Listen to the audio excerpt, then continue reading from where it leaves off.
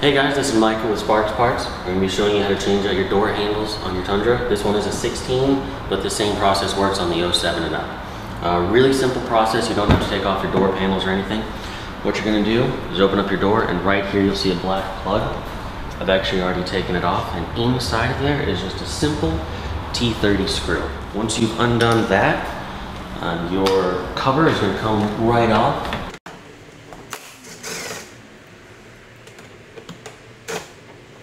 And on the driver's side door, what you'll notice is that there is the quick on. There is a lock cylinder that has to come out as well. Once you've taken the lock cylinder off, this just snaps right off, and you replace it with your new one. So for the driver's side door, you do have the lock cylinder, and once you've popped off your old one, what you're going to do is just take the new one and snap it on directly over your old one.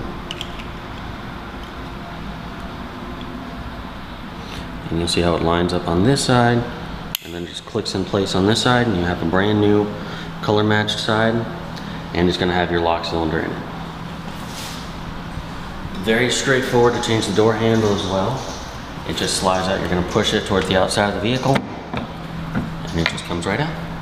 And you put the new one in the exact same way, and the screw does stay in place, so you don't have to worry about it falling or anything. Take your new handle, make sure it's lined up properly, and push it in place towards the inside. Take your lock cylinder, make sure that's lined up as well, and that also just pushes right in place. And you tighten down the screw and you're all set. On this specific Crewmax, you only have a keyhole on the driver's door, so the other 3 doors are going to be solid like this one. It's the exact same method. You take the screw out on the inside, and this just pulls out. And the only difference here is that there is no lock cylinder. And so when you do pull it out, it's just going to be one solid piece.